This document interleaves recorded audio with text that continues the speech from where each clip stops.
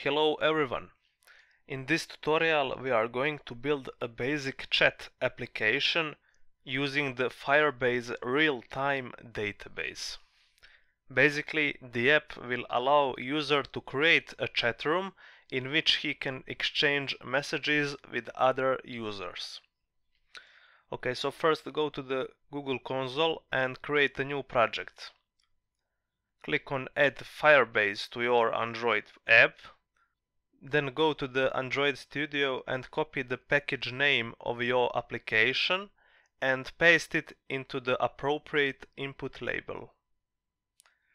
Skip the Save dialog and press Continue. Now copy the top dependency and paste it into the project's version of build.gradle settings. Then copy the bottom dependency and apply it in app's version of Gradle settings. And also add these two dependencies which are necessary in order to access the real-time database. After that, go to the settings panel and download the Google Services configuration file. Place it in the app folder of your application. Okay, so now let's see how this real-time database works. Click on Database label on the sidebar. First, let's go to this tab named Rules. Here we can configure who can access our database. By default, only the registered users with the Firebase can use the database. I explained token registration process in my previous tutorial about push notifications, so we will skip registration in this example. In order to allow non-registered users to access the database, we simply change our read and write permissions to true and then hit the publish button. Okay, so here we can see our project name. It represents a root of our database and it is like a tree. We can append it with new objects that can be nested. This allows us to create a new child which can also have children inside of it. And that's why it is perfect for chat application. So for an example, we can make a child named Android, which can be the name of the chat room. And then inside of it we can create a new object which represents the message. Now we append each message with a random identifier.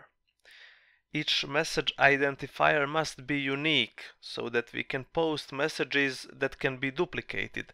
Like if someone sends hello and then other person also responds with hello. We must allow that. So then our message will consist of two children. First one will represent the name of the user and the other one will represent the actual message. As you see, these children are stored in a key value format. In this example, name is the key, with the value being Philip, and the message is key, with the value being this is test. Okay, so now we can go and build an application. First, go to the UI layout of the main activity. Our app will have two activities. One that will be used for creating and listing the chat rooms, and the other activity that will allow us to chat with other people inside of the room. As you see here, I placed an edit text in which we type the name of the room. Then there is a button that sends a request to the Firebase and creates that room. And also I placed a list view that shows all available chat rooms. Okay, so in my main activity, I referenced all these views with the find view by ID method. Also, I created an array list in which we will store the active chat rooms. Before moving on, just please go to the manifest file and add the internet permission. Okay, so when the user opens the app, we should first ask him to enter the desired username. without username he can't use the app. So let's create a new method. And here we can use an alert dialog to ask for the username. We create a new edit text and bind it with the dialog using the setView method. Then we set the positive button on our dialog and we save the content from the edit text in this new variable. So just create this variable. Also set the negative button response for the dialog. In this case, we would not allow user to continue with the app, but for testing purposes, in this demo, we will just call the whole method again, so that the user is forced to enter the username. And at the end, just call the show method to reveal the dialog. Now let's set the click listener on the button which is responsible for creating chat rooms. In order to access the database, we use the database reference object. And to get the root of our database, we use the getRoot method. What we want now is to append the root of our database with children. These children are our actual chat room names. As I said earlier, everything is saved in a key value format. So to update the database, we must use a map. So we'll create a new hash map.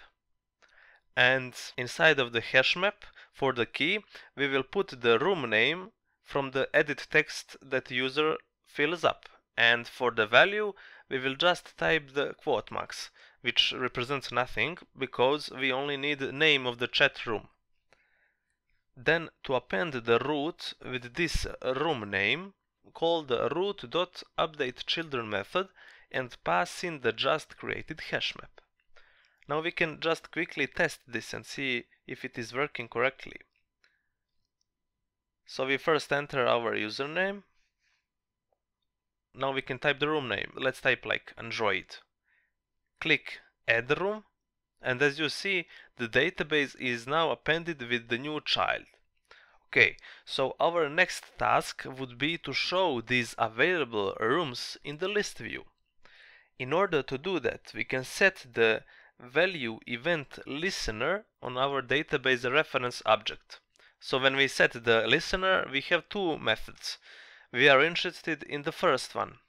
Whenever we load the app to access the database, or when the database is appended with the new children, onDataChange method gets called. Within that method we get the iterator which we can use to go through the database and read it. We can access the iterator with the getChildren then iterator method. Note that we can read only the first level of children. So if we have nested children inside these rooms, we can't read them from this position. Okay, so then we use the hasNext method from the iterator, which reads database line by line. Inside of this condition, we should append our list. Now the problem is that when the database gets updated, for example when the new room is added, list will append and have duplicates because of the old values from it, and we don't want room names to repeat in the list view. In order to fix that, we can create a temporary hash set, and we append that hash map with add method, and inside of it we pass the getKey method, which will get all room names. Then we clear the current list and append it using the temporary hash set, which contains all room names. After that, to see the changes on the screen, update the list view adapter with the notify method. Now let's test again. As you can already see, the list view is appended with our room name. So let's add one more room. As you see, the changes are applied really fast, and that's why it is called the real-time database. Okay, so the next step would be to go to the chat room itself and then start the conversation with other people. So to do that, we can create a new click listener for the list view. Here we create a new intent that will lead us to the new class which we will define in the second part of the tutorial. In this chat room activity, we will need to know what is the name of the chat room that we chose and what is the name of the active user. So we will use put extra method to send these values to the chat room class. We can extract the room name from the selected list item by casting our parametered view to the text view. And also we provide a username which we previously saved in a variable called name. Then just call the start activity. Okay, so in the second part of the tutorial we will build the actual chat room to send and receive messages. See you soon, bye.